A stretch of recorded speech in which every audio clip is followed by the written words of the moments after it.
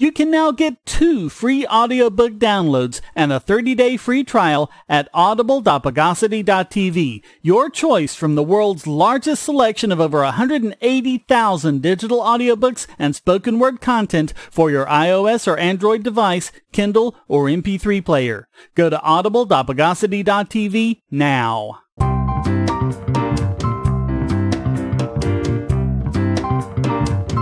Welcome to the Bogosity Podcast for the week of September 17th, 2017, the podcast that blesses the rains down in Africa.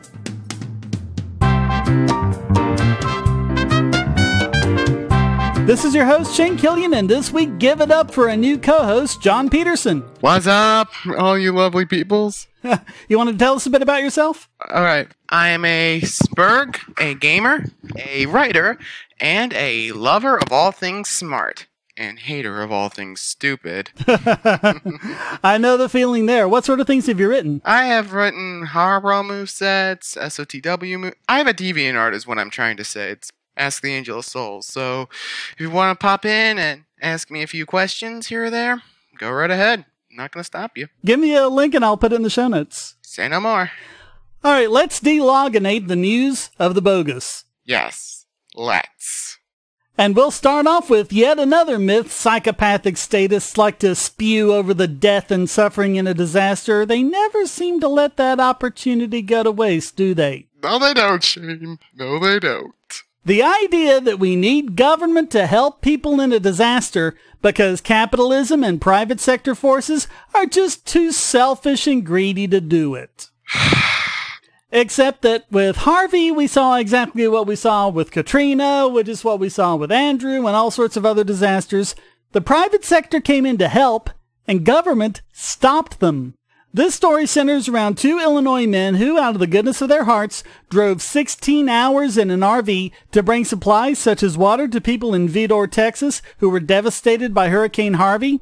As an Illinoisan myself, whoever you guys are, you deserve an award for an act of epic level coolness that I haven't seen since, well, ever. Well, I know, I gotta say you're not paying attention there because, all sorts of people were jumping in to help when people were waterlogged. People were just coming out in boats and helping other people. I mean, it's actually kind of amazing, all of the outpouring of kindness that was happening. Of course.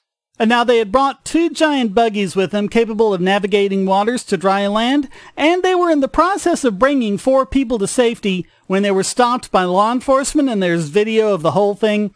An officer stopped the vehicle, asked the driver to step out. When asked, he gave his reason, quote, "Because I said so." And the officer went on to say that if the driver, whose name was Jared Kirkendall, didn't step down, he wouldn't be allowed to leave. In case you guys couldn't hear, that was the sound of my palm hitting my forehead. The officer said that the driver wasn't allowed to continue doing this because he didn't have his ID with him and he didn't have any proof of insurance. I'm sorry, but helping people is not against the law, guys. It's an act of humanity. Seriously, why do these statists care more about themselves and their nanny state than of average Joes like you and me? It's like, sense, this makes none. So he told him that he could go and that he wasn't allowed to come back, and the officer said, quote, "We appreciate that you're here, but we've had enough." Really? And by the way, this article misquotes him as saying we've got enough. Listen to the video. I'm pretty sure he says we've had enough. So James Hartwell posted the video to Facebook and said, quote, "So this just happened. Jared Kirkendall and Scott Green was told that they have to leave Vidor because they're not needed here. But yet they are doing more than any of the law enforcement is doing here. This is the biggest crock of bullshit I've ever heard. Fucking power trip. Helping people and get treated like that. Oh, and as you could see, he was a total asshole. He being the police officer. Jared, Scott, we're not the MVPs for laying out your act of kindness. You're the real MVPs. The Vidor Police Department said that the officer in the video was not one of theirs and that they are grateful to the volunteers. And it is the same story that we see every time. Individuals like Kirkendall and Green, as well as companies like Walmart and Harris Teeter, they do everything they can to divert supplies to where they're needed, often donating them only to be turned around by FEMA or some other government stooge so that they can then go on and complain about how little supplies they have to give everyone. I'm sorry, but this don't fly with me. It's just another disgusting example of how the cult of statism operates. Ah, yes, the infamous cult of the omnipotent state. Let's give it up for them.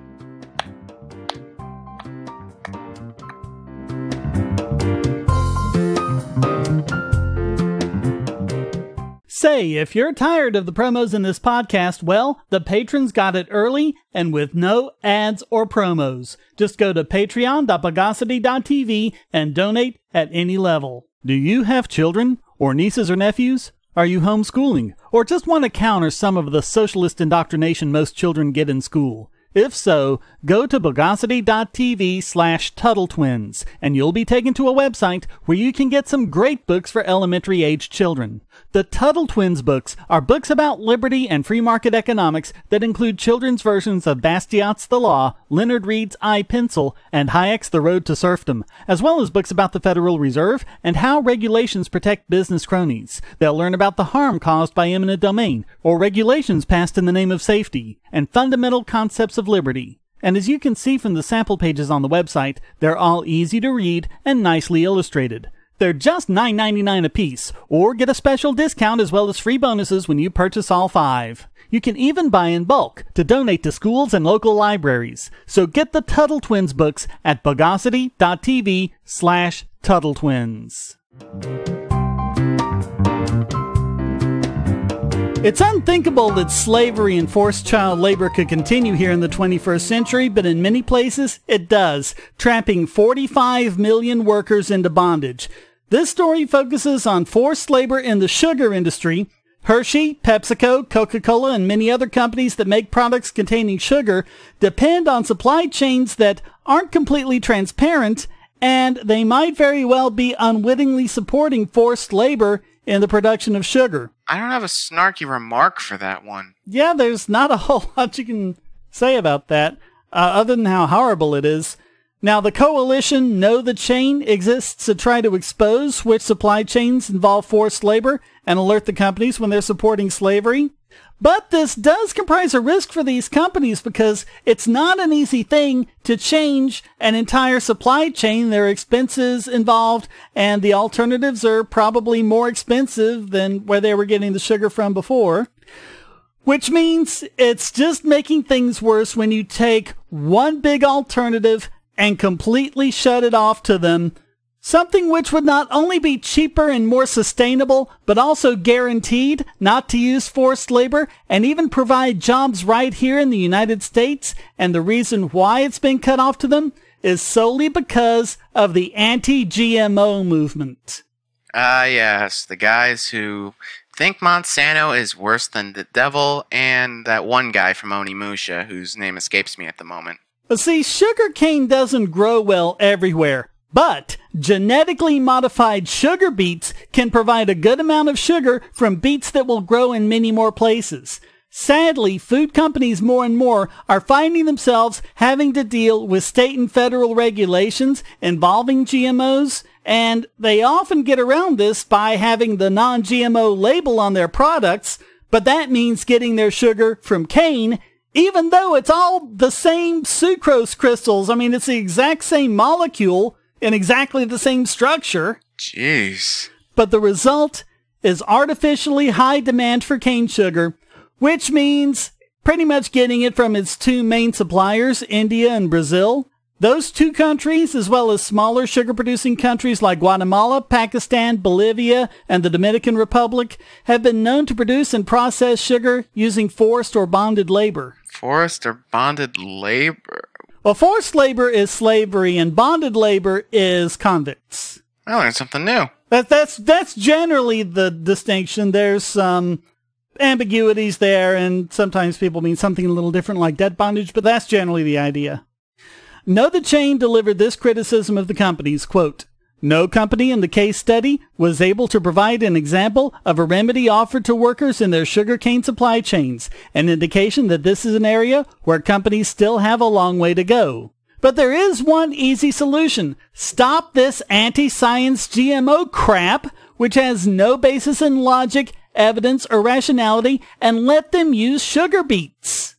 And we've talked about all sorts of problems with the pro-organic anti-GMO movement. Now, here's one more. It helps keep millions of workers trapped in slavery.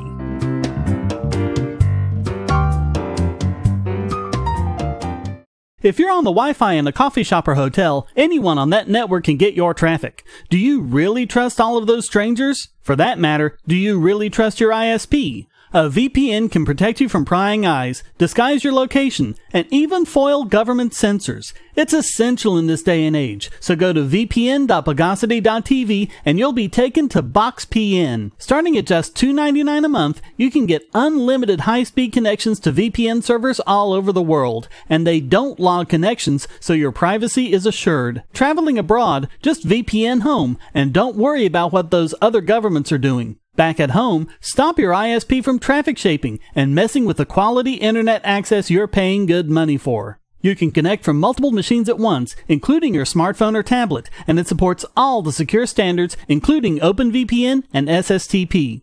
Bypass censors and surveillance with your own secure VPN connection. Go to vpn.bogosity.tv.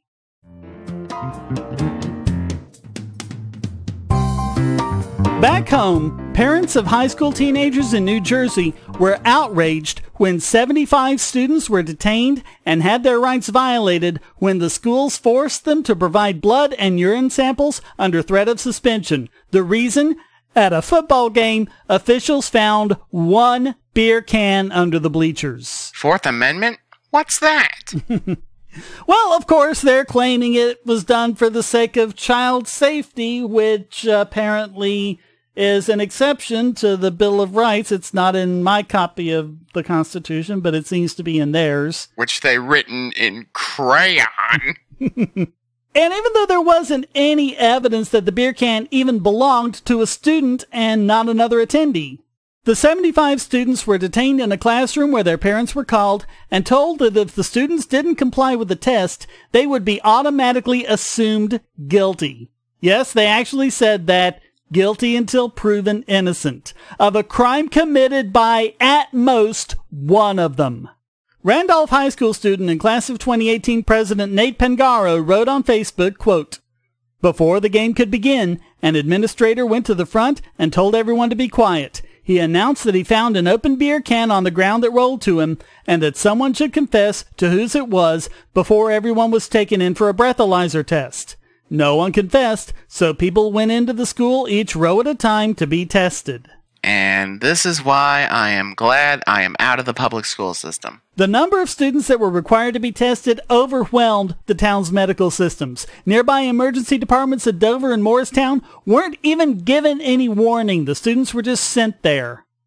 The parents of the students believed that their constitutional rights and the rights of their children had been violated, and the parents protesting their child's innocence were mostly right. Of the 75 students, only 5 tested positive for alcohol, and there's no evidence that any of those 5 had alcohol on school grounds. For once in my life, I'm speechless, man. In fact, those 5 may have been completely innocent. I couldn't find any information on which specific test they were using, but all of these tests can generate false positives. I did find an article on WebMD saying that drug tests generally produce false positives in 5 to 10% of cases. And since 6.7% of these students tested positive, that's right in the expected range for false positives. This is reason number 5,872 why public schools are crazy. Because they have this zero tolerance of pretty much everything.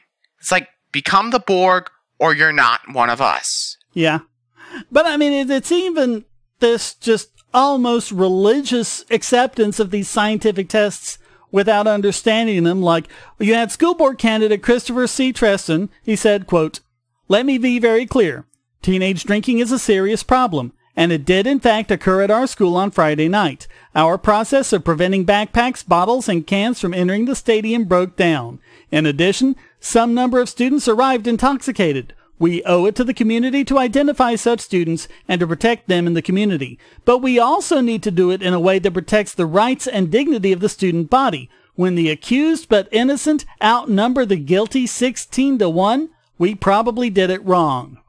So that last part of his comment is right on, but as for the rest, it's what I was just talking about. The things that he said, in fact, occurred, may not have, but people say, oh, well, there's this scientific test and it says X, so X must be true. It doesn't work that way. But this is why rules of evidence, as well as the appropriate skepticism of the evidence, is so important, and why it's doubly important to make sure that no one's rights are violated. I really think that this story needs a lot more coverage rather than just a couple of guys on a computer. Yeah, well, that's kind of this podcast. I really want to go through and point out all the things that no one else is that really need to be pointed out, but then, it's up to the listeners to say, hey, this deserves more coverage and to pass it on to other people. So, all we can do is the best we can do.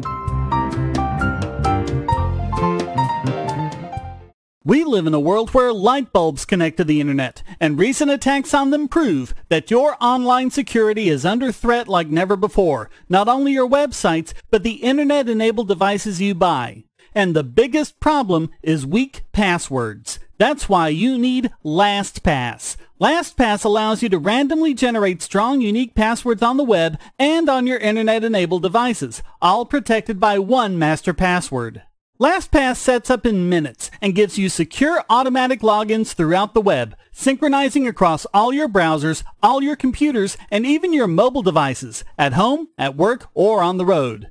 It even securely stores sensitive form data, including credit card numbers, backup sensitive documents, software licenses, Wi-Fi logins, and more.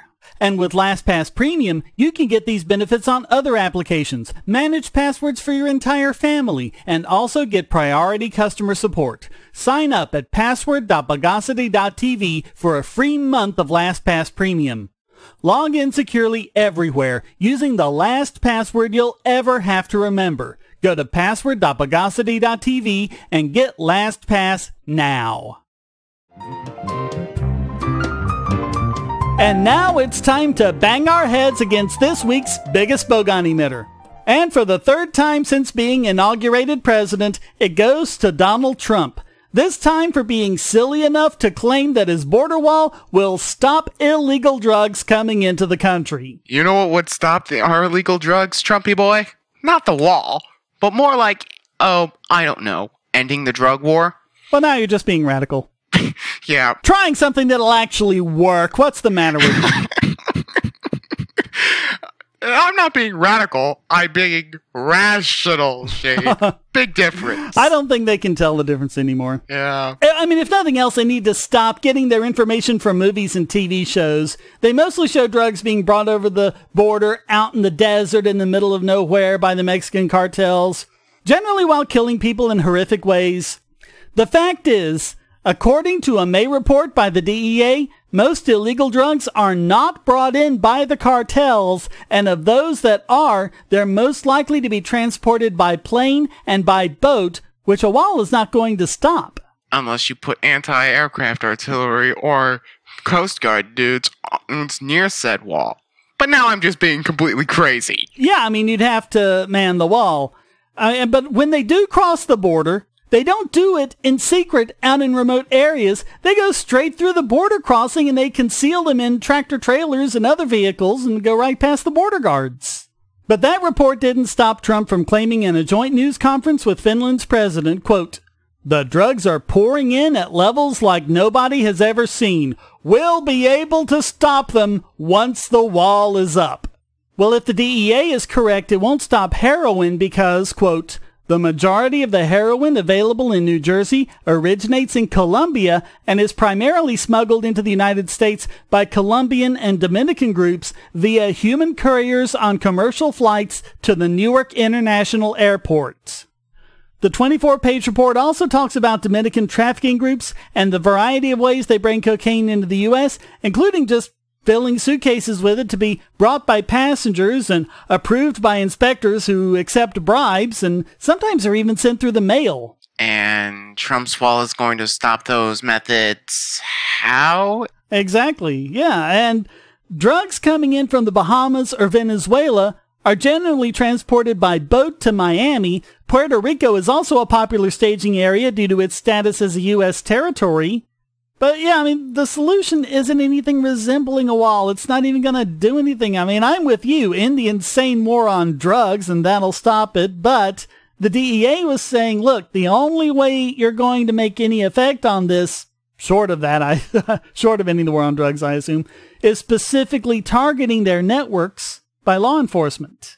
Traffickers get money from the war on drugs. So, like I said, ending the war on drugs, smart idea, chump. But I mean, they can just bribe the law enforcement officials because that's what they're doing anyway. Yeah. But I mean, trying to look at all the people coming across the border, you're not even looking for a needle in a haystack. You're looking for a needle in a haystack where the needle isn't. The needle's over somewhere else. Yeah. So all of that makes Trump once again this week's biggest bogon emitter.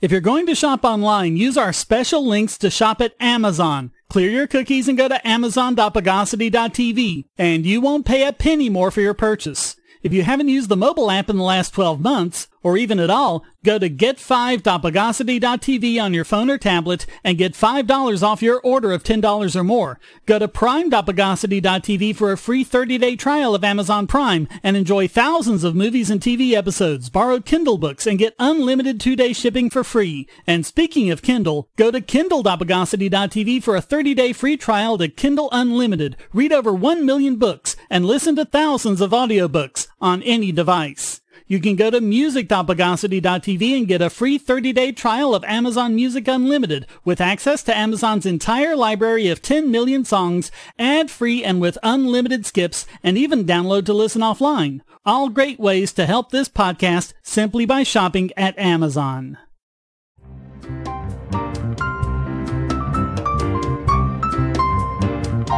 And now let's drop a piano on this week's Idiot Extraordinaire!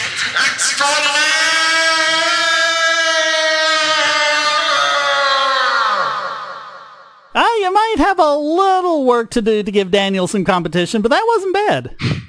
Thank you. And it's a week of threefers as PETA takes their third one. Ah, yes, PETA. What has been said about those guys that hasn't been said already? And this time, they protested and tormented a Yale researcher who's trying to find a way to ease suffering of birds. Seriously? Yeah. They're doing that? Postdoc Christine Lattin worked in a raptor rehabilitation center where she would try to nurse birds back to health. She noticed that some birds responded differently to stress depending on the species.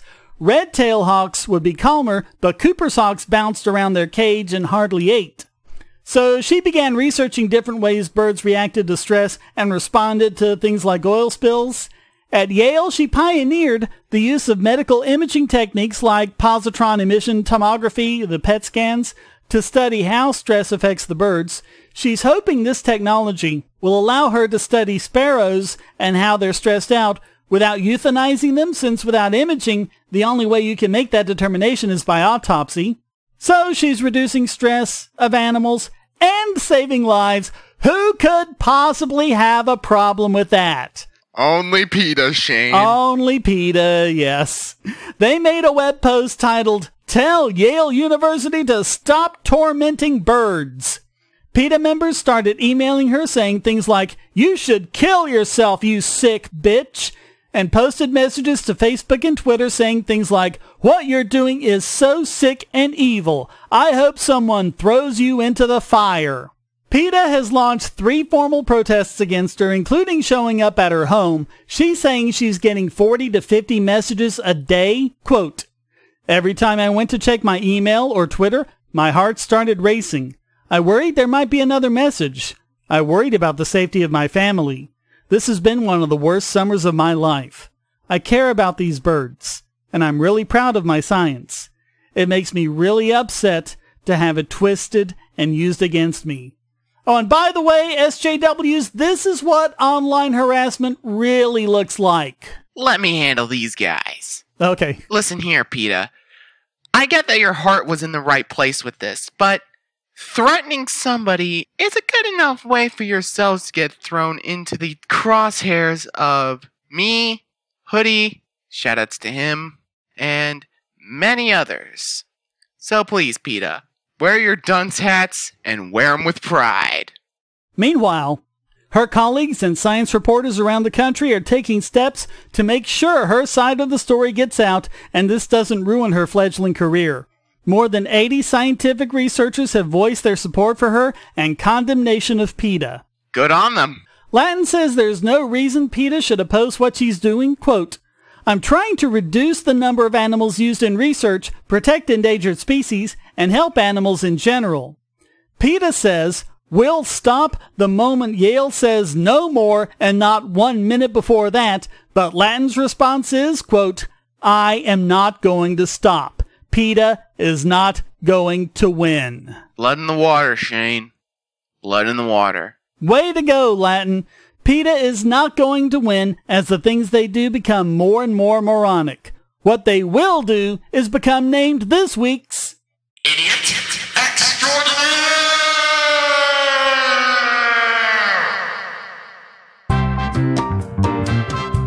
Well, that wraps up this. In the time I've been speaking, over 18 million people have died of stress edition of the Bogosity podcast. Come join the discussion at forum.bogosity.tv and feel free to send a question, statement, news article, or rant in text or audio to podcast@bogosity.tv. This podcast depends on you to keep going, so please donate using the links on the website or the QR codes in the thumbnail, or become a patron at patreon.bogosity.tv and get the podcast and YouTube videos early and without ads or promos. Thank you for listening, and thanks to John Peterson for joining me. Pleasure as always, and remember, the war for sanity is a never-ending battle. Until next time, here's a quote from Colin Carter. The original founder of Greenpeace came out in favor of GM crops, and then he got kicked out of that organization because he recognized that, look, this is actually an environmentally friendly technology that reduces the chemical load. The average consumer is unaware of the environmental benefits. You only hear about the possible environmental risks. The Bogosity podcast is licensed under Creative Commons Attribution Non-Commercial No Derivatives 4.0 International License.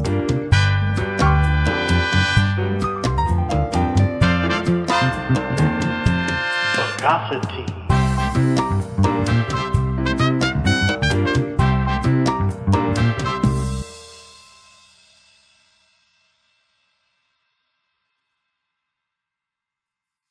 Want answers to creationist claims against evolution? Would you like to know more about evolution yourself, or even engage creationists more directly, with actual peer-reviewed sources to back you up? My book, How Evolution is Scientific, is designed to show the basics of evolutionary theory and how it is so well supported using the scientific method. It's impeccably sourced, with references to the actual scientific material, and is arranged using the creationists' own criteria of what is scientific. Using their own arguments against them, see how evolution is scientific, but creationism is not, based on observations, accurate predictions, logic, and evidence. Get answers to common creationist claims, and even a primer on abiogenesis, the start of all life. It's all in my book, How Evolution is Scientific, available at Amazon and on Kindle, EPUB, and PDF as well. Get How Evolution is Scientific and never be taken in by creationists again.